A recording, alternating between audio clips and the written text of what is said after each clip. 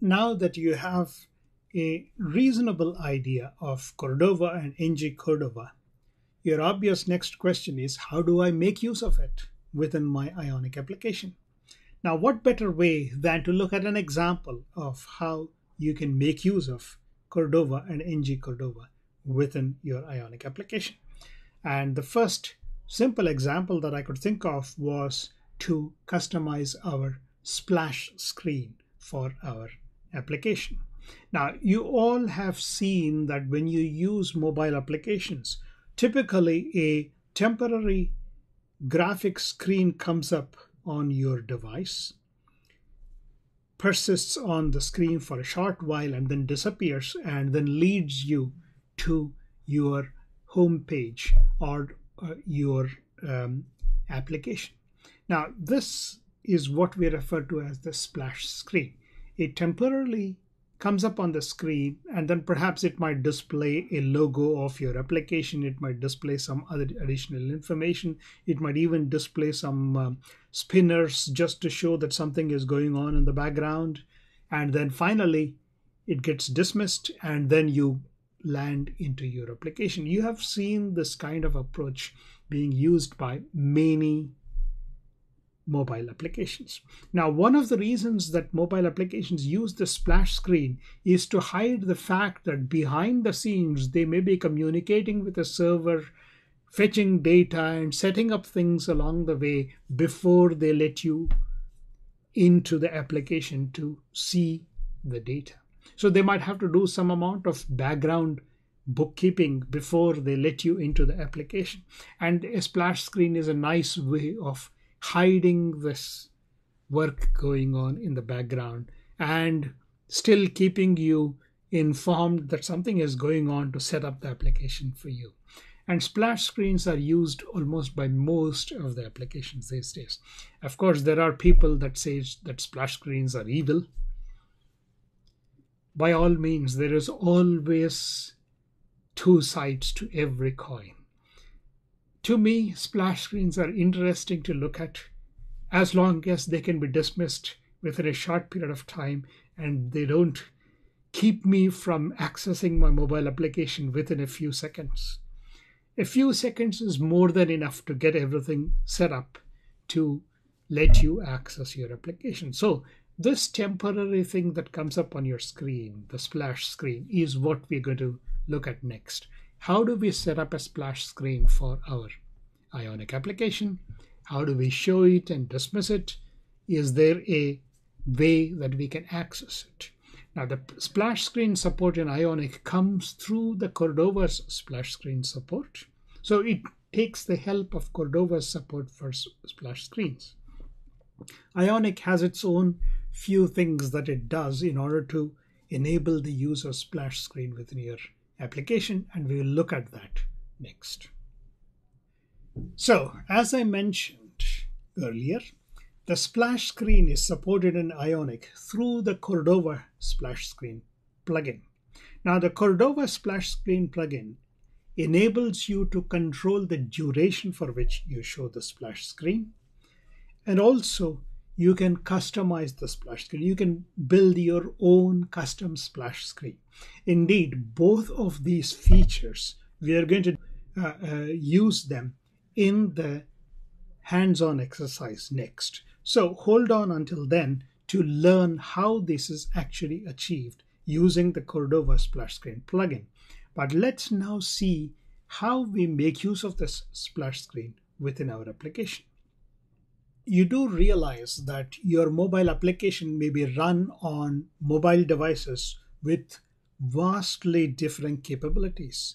Mobile devices of different screen sizes, mobile devices of different screen resolutions, mobile devices of different capabilities, different platforms, and so on. So, one single splash screen does not fit all these devices. Now, fortunately, Ionic provides you with a nice way of taking one single image and from that develop and build up splash screen resources targeting various platforms sizes. So all that you need to do in order to use splash screen, along the way we'll also see how we develop icons, custom icons for your application. So both icons and splash screens, the idea is still the same. Now what you need to do is you need to design your icon as a graphic, and you also need to design your splash screen as a graphic. It could be a PNG file, it could be a PSD file, or an AI file that you provide, which then Ionic can transform into files of different sizes targeting different platforms. So this is where Ionic provides a tool, command line tool called Ionic Resources. So how do we make use of that? We will do that in our hands-on exercise that follows this particular lecture. There you will get to understand how you do it in practice. But this Ionic Resources tool enables you to supply just one single image corresponding to a splash screen and one single image corresponding to an icon.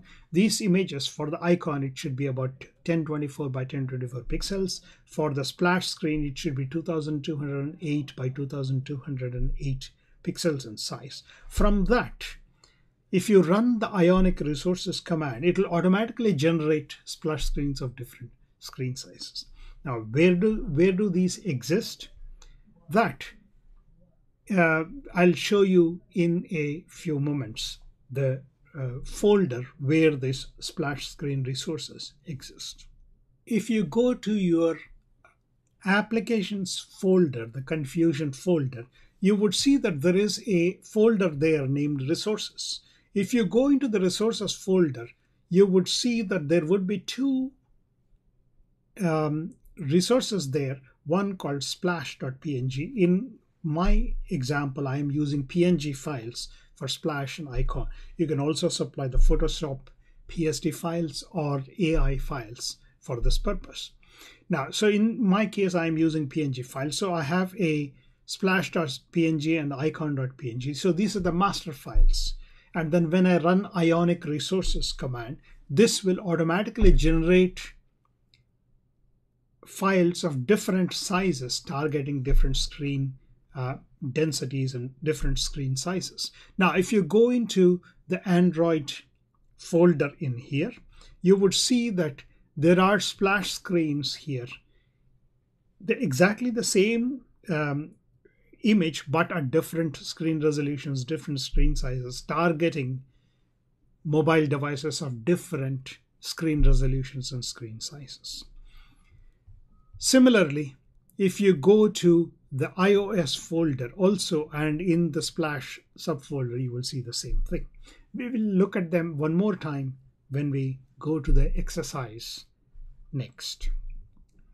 Now that we have seen how we can build up all the splash screen or icon resources, how do we actually make use of them? So this is where Ionic takes the help of the Cordova's plugin called as SplashScreen. How do we use Cordova plugins within our Ionic application? If you were using Cordova plugins in general, you would install the Cordova plugins within your application by saying Cordova plugin add, and then you will give the details of the plugin. Now, the details varies depending on how you are installing the plugin. You might supply the name of a plugin, you might supply a GitHub repository from which you fetch this information, you might supply other ways of specifying the plugin. We will see 2 or 3 different ways in the exercises that you're going to do in this particular module. You'll understand many different ways of specifying a plugin. Now, so if you were using Cordova by itself, you would say Cordova plugin add and then give the details of the plugin. With Ionic, the same command, you would execute it as Ionic plugin add and then the details of the Cordova plugin. The reason we use Ionic rather than Cordova is that Ionic does a little bit of extra work that is required for supporting your plugins. When you execute the same thing as Ionic plugin add, then some of the information will be saved into the package.json file, and then later on it will be useful for for maintaining the state of your application and so on for your Ionic application. So that's the reason why we are using Ionic plugin add in our exercises that you will see later on in this module, instead of Cordova plugin add and the name of the plugin. Now, once you have the Cordova plugin, we already saw that ng Cordova provides the corresponding Angular wrappers around it. Let's look at the wrapper for the SplashScreen plugin. Now, if you are using the ng Cordova wrapper within your code, you would identify this by saying $Cordova /screen. Now, this is the corresponding ng Cordova service that supports this plugin. You will be injecting this service into your application wherever you're going to make use of the Cordova SplashScreen. And this plugin has certain methods. It has the show method and the hide method. Typically with splash screens, even before your application is ready, your splash screen needs to be shown. So actually we rarely call the show method of the splash screen plugin. Instead, we would be calling the hide method when we want to hide the splash screen.